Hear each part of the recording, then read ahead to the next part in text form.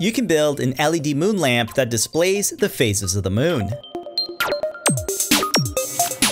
This IoT lamp features a 3D printed model that has craters and textures from the surface of the moon. It uses a NeoPixel strip to display the phases of the moon by lighting up different sections of the LED strip. Powered by the Adafruit QtPy ESP32S2, it uses the FarmSense API to get the phase of the moon. The CircuitPython code gets information from the FarmSense API and uses the Adafruit IO Time API to fetch the Unix timestamp. The current phase is returned as a string from the API, and each phase has a function that turns the necessary LEDs on or off to display the moon phase.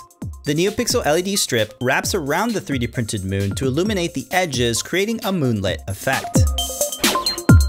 These parts are all you need to build one yourself. Links are in the description.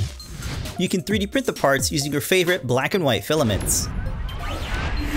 We just need to solder up a 3-pin JST cable to connect the QtPy to the NeoPixel LED strip. We measured the length of the strip to cut so that we can fit it around the 3D printed moon. The QtPy snap fits into a holder that is secured to the 3D printed frame. The LED strip is press fitted into a perfectly sized channel that runs along the inside of the frame. A 3D printed bezel snap fits over the frame and hides any hot spots from the LEDs, making a nice and smooth LED diffuser. We hope this inspires you to check out the QtPy ESP32S2 and CircuitPython for your next IoT project.